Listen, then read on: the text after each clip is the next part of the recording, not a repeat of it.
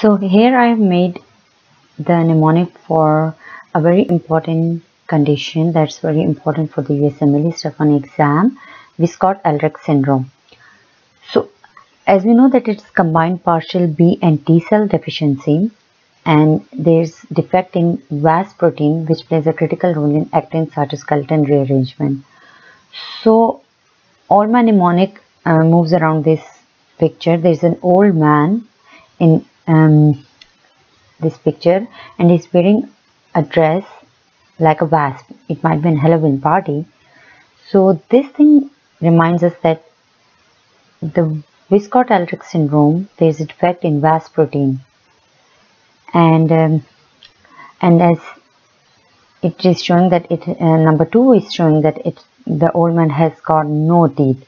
So as we know, no teeth, no biting, and food is on the table.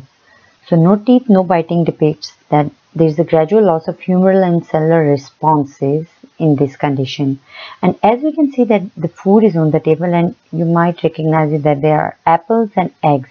So apples depicts IgA antibodies and eggs depicts IgE antibodies. So in this condition, there is rise in IgA and IgE antibodies, right? And as this old man is super excited, so he broke all the plates and the mugs on this table.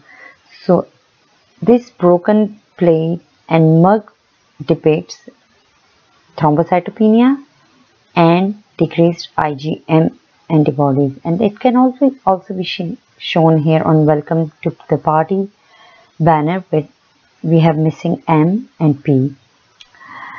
As we know that it's X-linked recessive condition, and so it mostly affects the boys. This old man is wearing this X-linked X-shaped necklace, and you can see like dots and lines on his arms and legs. This shows that VAS is associated with eczema and thrombocytopenia. So there's a triad of VAS that is eczema, thrombocytopenia, and immunodeficiency. So it can also, because we have loss of humoral and cellular responses. So